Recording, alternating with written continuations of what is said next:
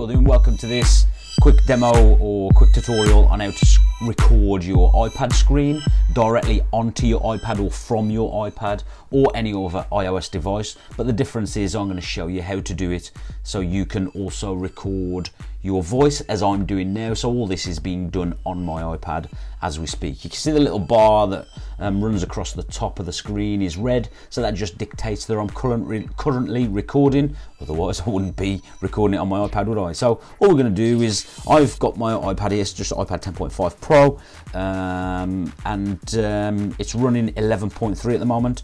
So all I'm going to do is I'm going to swipe up and find my notification center. So wherever you are in your notification center, just find your notification center.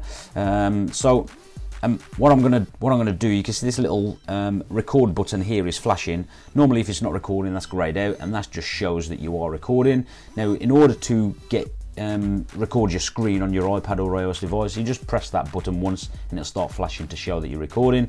Once you press it again, it will stop recording and it will save your video to your photos, and a little pop-up will come up, and I'll show you that at the end.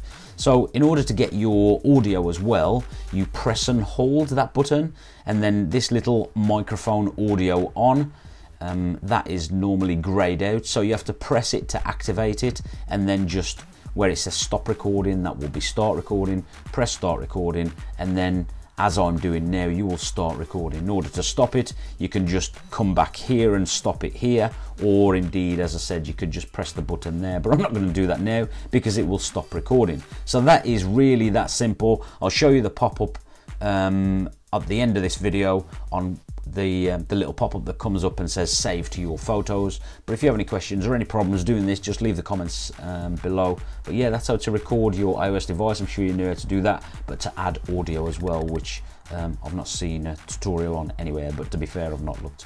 But there you go. Thanks a lot for watching, and I'll catch you all very soon.